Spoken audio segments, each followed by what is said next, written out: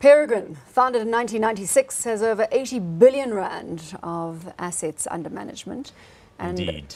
And? And indeed, to its own asset management activities, hedge funds and so on. Remember, it has the equity trading business that's run by Warren Chapman.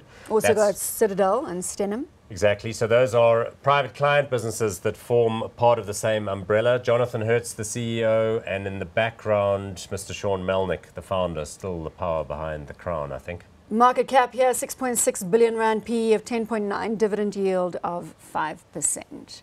Yes. How does Peregrine stack up against the likes of PSG Consult, Investec Asset Management, Coronation? Bit of a different mix, so not as much asset management for third parties, a little bit more of a kind of a financial workshop going on inside.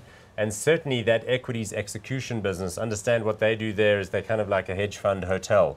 So they provide direct access to the market, technology, lending, clearing, settlement services for people who just want to sit and run hedge funds. That can be a very profitable business. Remember what happens when the markets get rough. Trading volatility goes up. Well, it goes up, but it's beneficial for the people that provide the direct access as opposed to, let me try and make that clear. If you're running a hedge fund, right, and things are going well, then you toss a few people bones, you send them a bit of brokerage revenue here and there. When the market is not going well, then you revert to base and you do most of your trading with your core service provider. But again, the volatility works in favor for the hedge funds, or is that too simplistic? Well, it works for a while, but if the volatility continues for too long, then the hedge funds blow up. Then it's not good for anyone.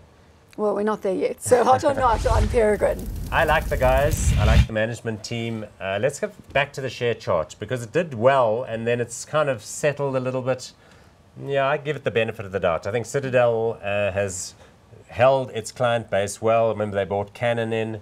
So I think they continue to trade well. On that one, yeah.